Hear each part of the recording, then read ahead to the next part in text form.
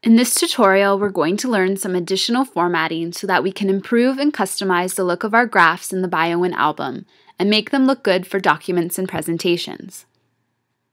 In particular, we are going to learn how to change the date formatting on an existing chart and as a default so that our desired formatting will be used for all other charts that we create in the BioWin album.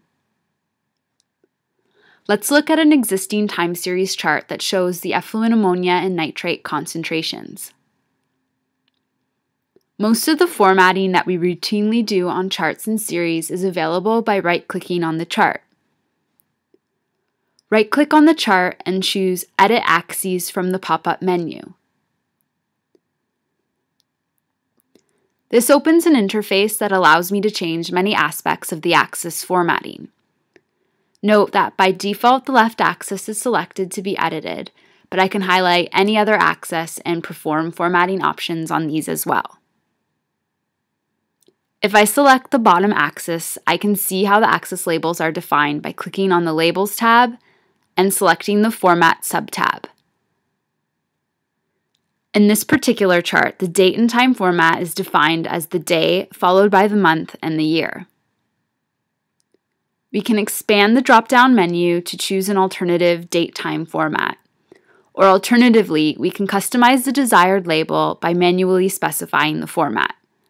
For example, suppose I'd like the label to show an abbreviated name of the month followed by the day and then the entire year. I can clear the entire text edit box contents and enter the letter M. If I keep entering M, we see the format changes to show two numbers representing the number of the month. And if I type another M for month, the abbreviated name of the month appears. Now I will enter a dash to separate the month from the day. We can see that the label gets edited in real time, which is a useful feature when you're learning to use the chart editing features.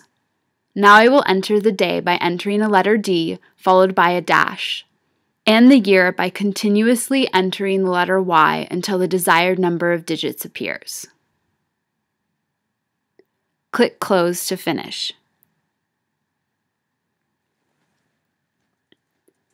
If we're going to be generating a lot of charts that we want to extend this formatting to, or if we already have a lot of existing charts in our album that we want to change the date labels for, we can change our chart formatting defaults to save us the time of having to go in and edit each chart individually. The charting defaults are defined in Chart Master. We can open Chart Master by going to Tools and selecting Chart Master.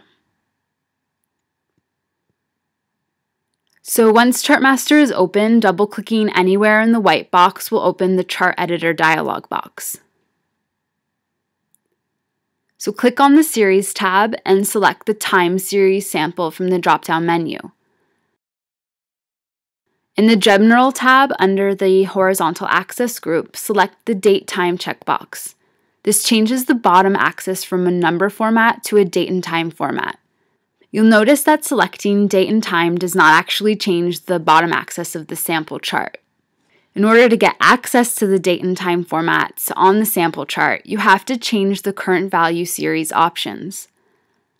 In the top drop-down list, select Current Value Samples from the drop-down menu, and in the horizontal axis group of the General tab, check the Date Time checkbox.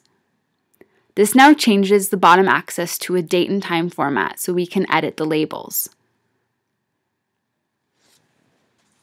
Click the Chart tab and then select Axis from the sub-tab list.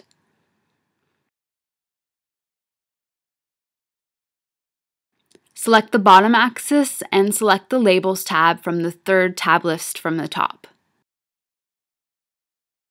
In the Format tab, let's edit our chart axis to months, days, and years. In this example, I'm just going to leave it as is. As it currently stands, this format will be used for both our current series and time series charts.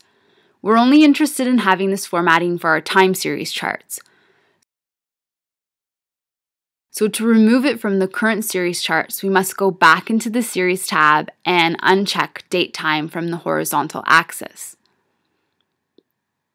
Click Close to exit the Chart Editor dialog box. Before we exit Chart Master, click the Apply to All Charts button and then close. This will change our bottom labels on all of the existing time series charts in the album, as well as any new charts that we add to the album. To confirm this, let's reopen the album and look at our dynamic chart. So we can see that all of the labels have been changed to show months followed by days and years. Let's add a new time series chart to the album.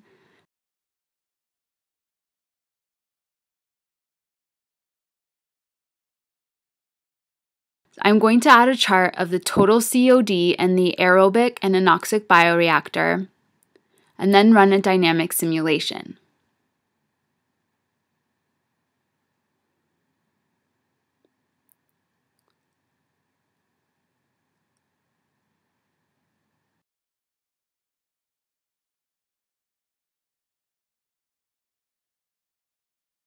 And again, we can see that the Chartmaster options have been applied to our bottom axis labels.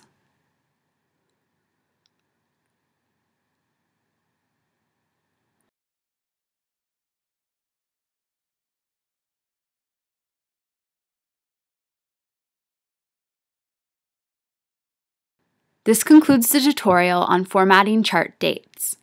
For more information on chart formatting in BioWin, please see the basic chart formatting playlist in EnviroSim's video library. Please also review our other video tutorials to help you become more productive with BioWin.